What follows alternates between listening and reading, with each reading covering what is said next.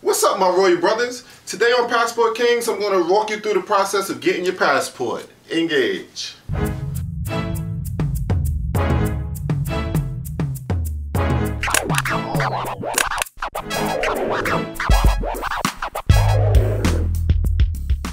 Today's episode is again brought to you by the book that I wrote called Why Do I Keep Choosing Thugs? You can still get that book on Amazon. It's an exciting urban thriller for the lady in your life.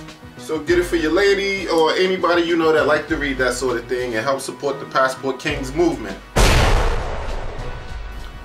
Before I get into today's show, I want to clear up a few things from last week, and plus I want to make a few announcements. Last week, after my first relaunch episode of Passport Kings, I got so much traffic that my site went down. I got it right back up immediately, but obviously I needed a new server.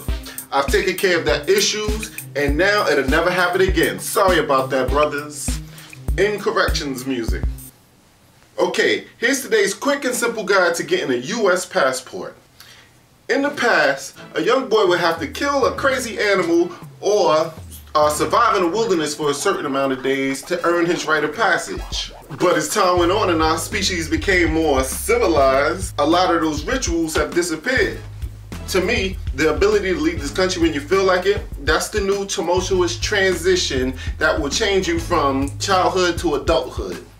A US passport is a symbol that you've made that transition and you're ready to conquer the world. A US passport allows you to travel safely to foreign lands. On December 15, 1915, they became required when leaving or entering the US. Passports are good for 10 years generally, and they must be replaced afterwards. You can't just renew it because people can change a lot during that period. I realize most of the Passport King brothers already have withered passports that's been stamped numerous times, but this step-by-step guide is made for those that'll be traveling out of the country for the first time. But stick around, veterans. You may learn something too. Plus, as a guest in my kingdom, I treat all my subscribers like family. And you'll get the respect you deserve, plus I'll throw in a few things for the veterans.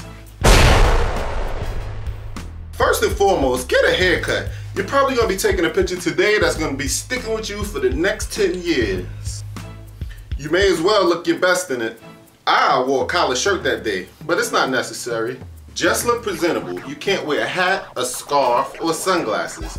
You know, anything that could block any piece of your face. But, of course, you can wear prescription glasses and hearing aids. You know, anything that's necessary that you usually have on. You know, because they're gonna want you looking exactly like the picture whenever you get it stamped or you show it. 2. Next, call your local post office and tell them that you're coming in to get your passport. Ask them what's the best time to be there. Some post offices allow walk-ins. Hopefully the one closest to you does. If not, just make the appointment they offer and postpone your haircut to a new date. Thankfully, in my case, they just told me to come in that day. But before you go, grab your old beat-up birth certificate out of your important paper stash and grab about $200. This is around the time when non-kings would say, $200? I don't have that kind of money. Then they'll white boy with their $215 Jordans, stand up and you'll see the horseshoe on their True Religion jeans that was about $215. Then they'll unplug their $400 PS4, jump out of their finance car that they've been paying about $350 a month for, and then they'll drive home. To those people, I say my videos are not meant for them. They're not kings, they're more like servants. But to current and future Passport Kings, your journey into royalty is almost done. When you're waiting at the post office, you can stop by any Rite Aid, Walmart, or any print shop to get your pictures taken, and that'll save you about $7. But by the time you do that, it'll be so much hassle involved, it won't even be worth the trip. The kid behind the counter don't know how to work the machine or the printer, and you have a hard time taking a picture, and it's just really a hassle after a while. If you're gonna waste time on the line, you might as well waste it at the post office instead of wasting it online at a grocery store or a Walmart. And that's why I said, just bring a little extra money so you can get it all over it in one place. Tell the post office lady or the dude there that you're here to get your passport.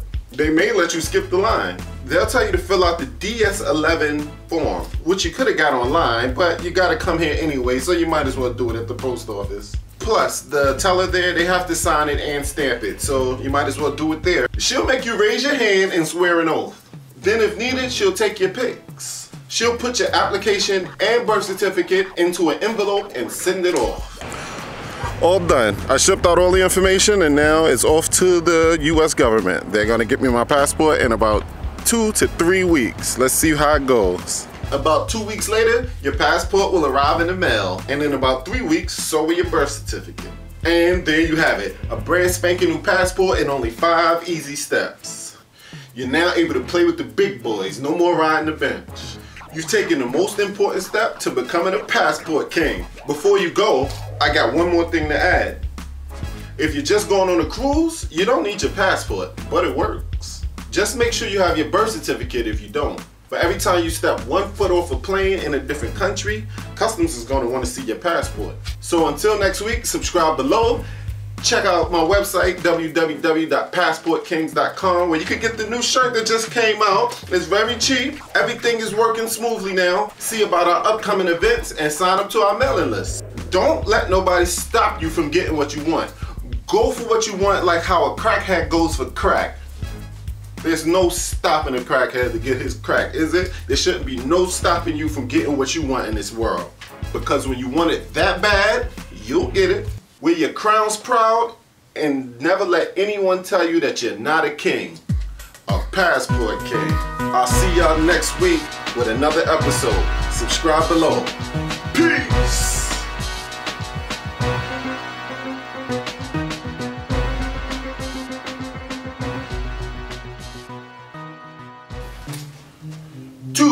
Next, call your local post. Just look presentable. You could wear a hat, a scarf, or sunglasses. But of course you can wear prescription